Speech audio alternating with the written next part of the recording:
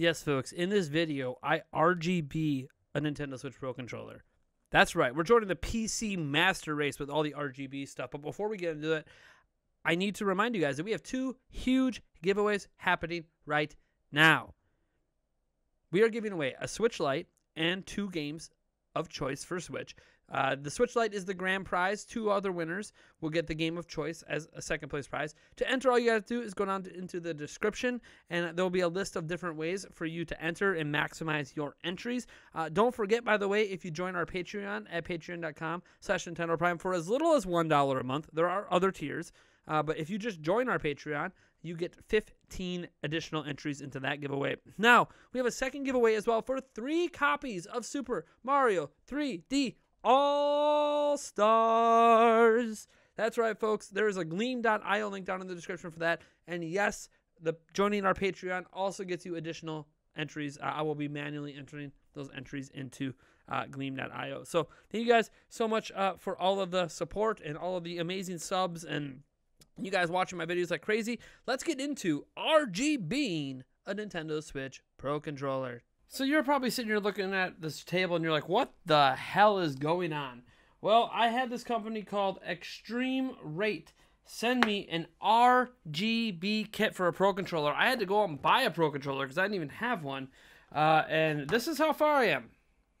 You can already see some of the clear plastic buttons here. All that jazz. RGB for Switch. Do you need it? No. Is it overkill? Yes. Is it going to be really cool at the end? I don't know. Let's find out. In fact, you know what? They actually sent me this Mario themed, well, not really Mario, but like this red faceplate and backplate. They sent me like this thing here. They also sent me this GameCube colored thing. See? Atomic purple. But I think we're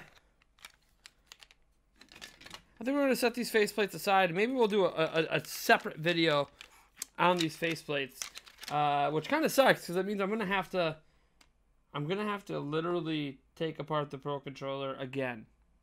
But that's for a different video, different problem. Set that aside. We're going to keep putting the base Pro controller back together so you see what the RGB kit looks like with it. Faceplates, totally different video. All right, let's just keep going here. And, you know, we'll speed through this as we can. Oh, by the way, it comes with some really awesome instructions. And we have a kit. This is the iFixit kit. One of the iFixit kits specifically, it is the Manta Precision Bit Set. I use this for pretty much taking apart all electronics. There are a few things that it doesn't have, like a set of tweezers, although credit to Extreme Rate, it does come with tweezers and a screwdriver. Their screwdriver is not magnetic tip, though, hence why I'm using the iFixit kit, which is it's about $50 for this kit. I'll put a link down, Amazon link down in the description, affiliate link. And if this stuff turns out really cool, I'll put an affiliate link for that as well. So let's just keep going.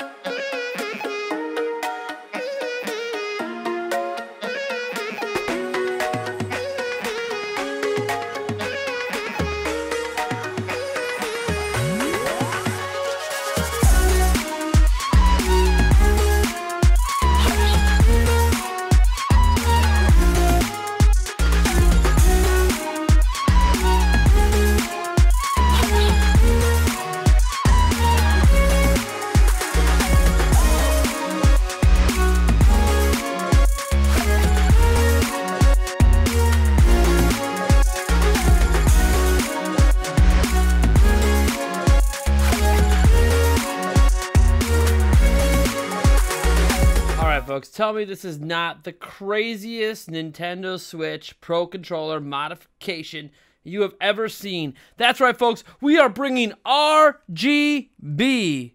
to the Nintendo Switch Pro Controller. All right, so this is a close-up at the controller. Now, the purple, for some reason, on the camera is flashing, but it's not flashing in real life. But I want to show you guys how you set up the RGB. So when you first set it up, all the buttons will be red, like these buttons under here, and the shoulder buttons. So you want to hold down L and Y for about 5 or 10 seconds until the left stick here begins to flash. So we'll see here. All right.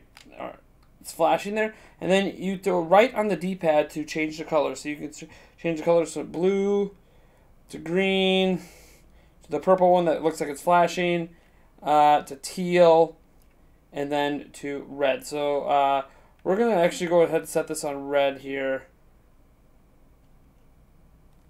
All right. And now to move to the next button, you just hold, you hit the left button and the Y button again just quickly.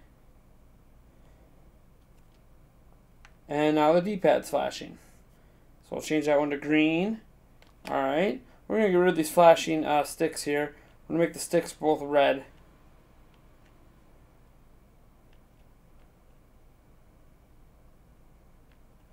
Oh, yeah. And you can turn them off.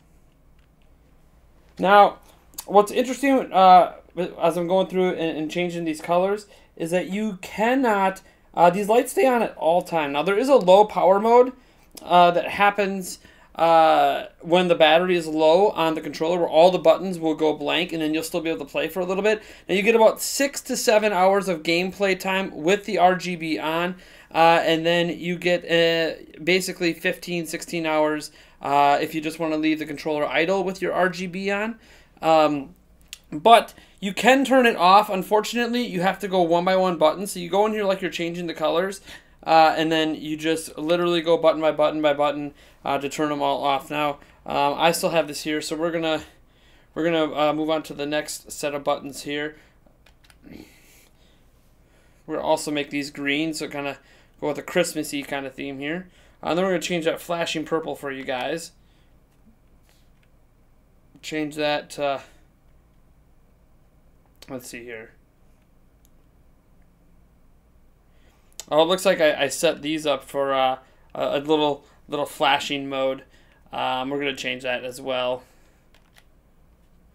So now we're on the bottom ones. We're going to leave those red. Add to the stick. D-pad. Back over to the buttons.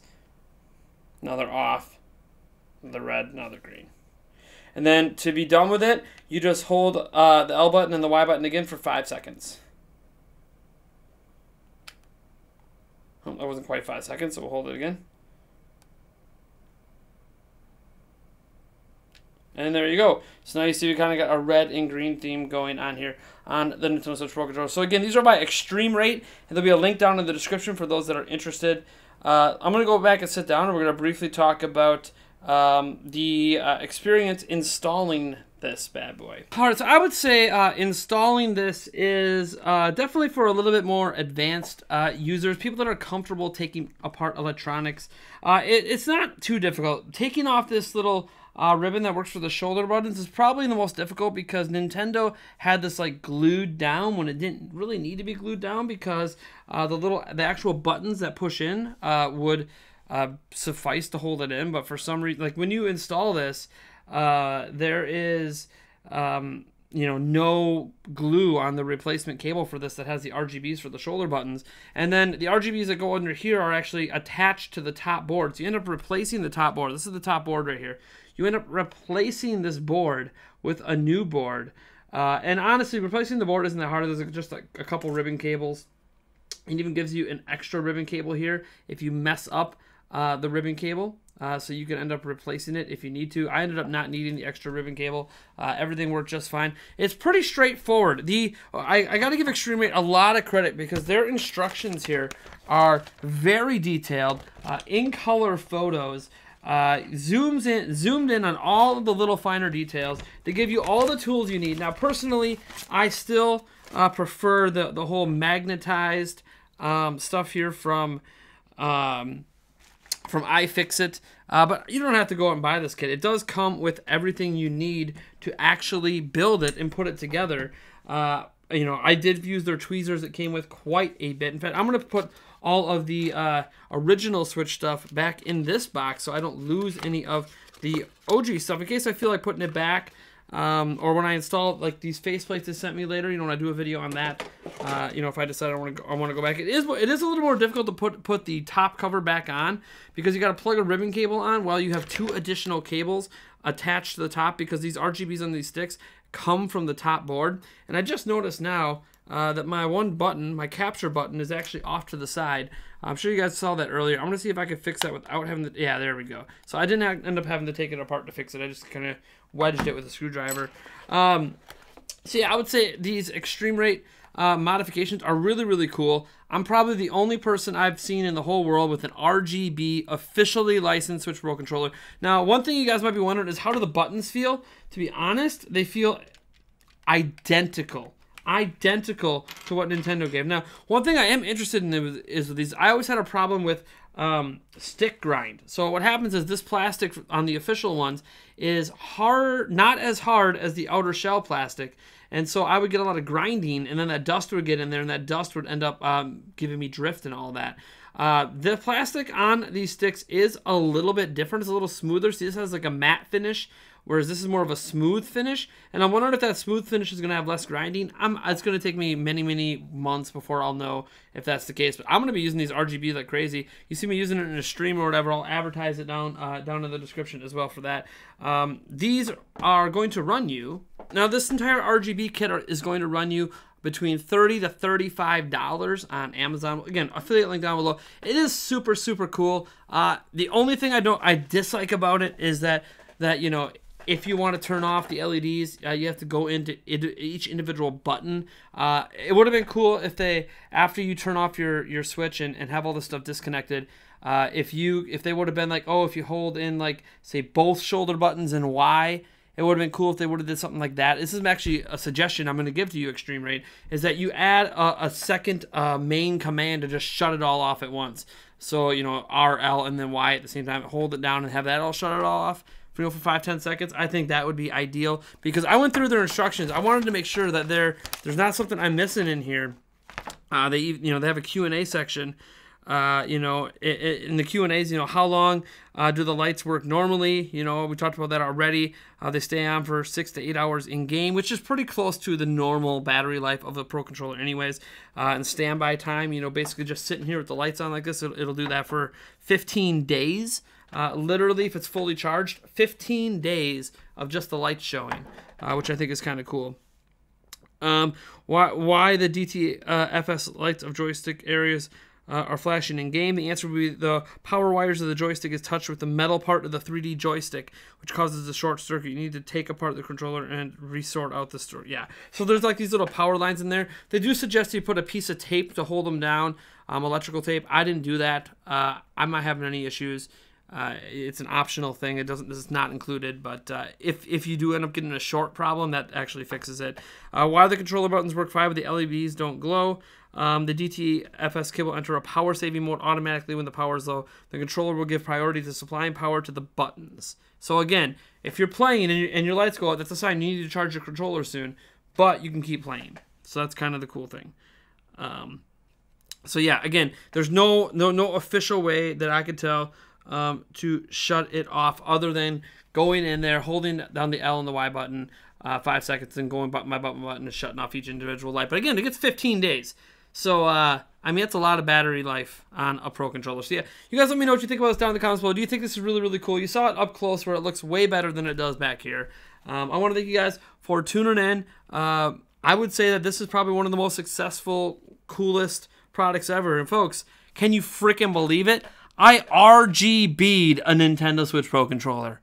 Welcome to 2020.